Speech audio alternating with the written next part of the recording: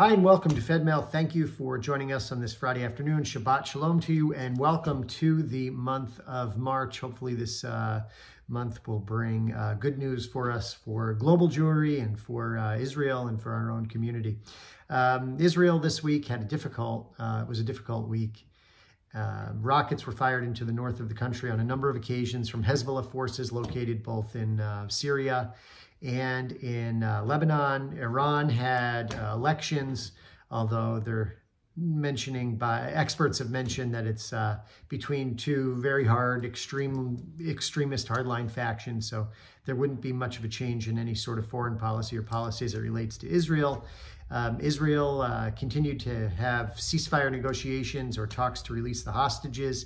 Each day it seems like we have conflicting information back and forth on that.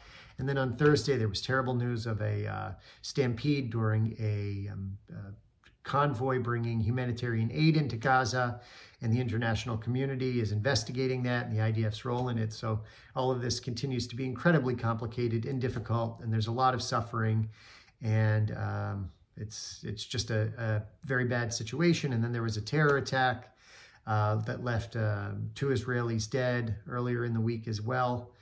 So we certainly are watching all of that news with a great deal of concern. In our own community, we brought Congressman Jim McGovern to Beth Israel for a community-wide conversation on Monday evening. And we talked about a lot, but we didn't really there was so much to talk about and just not enough time. So there was a lot more that we could have continued to discuss. I think that program could have gone a number of hours longer.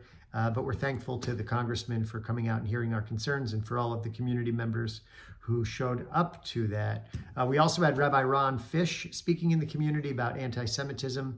He spoke at Clark University, and that was on Thursday evening.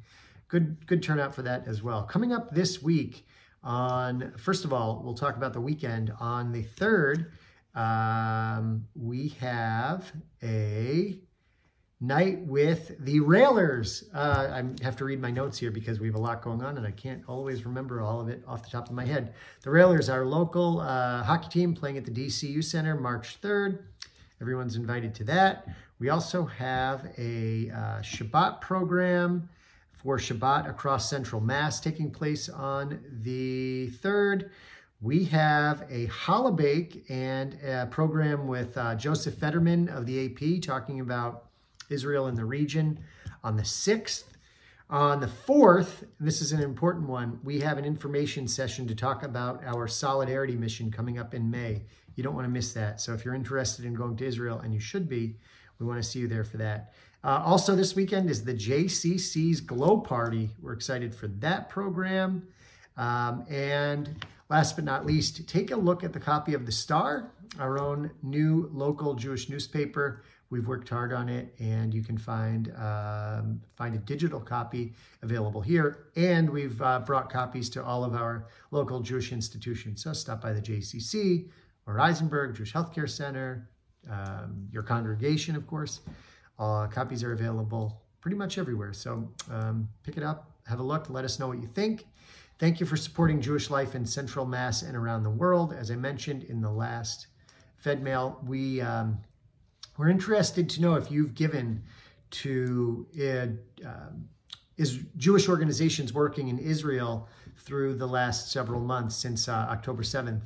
And we want to be able to report that back to Jewish Federations of North America. So look out for an email from us in the near future, asking you to give us information on what gifts have been made to which organizations, because all of that is very important to record, and certainly helps in our efforts to help alleviate the crisis that Israel is facing. I think, as I mentioned it recently, the Israeli GDP in the 4th quarter, the economy contracted by something like 20%, which is just astronomical. So we want to do all we can to help our friends and family members in Israel. Take care, Shabbat Shalom, and thank you very much. Bye-bye.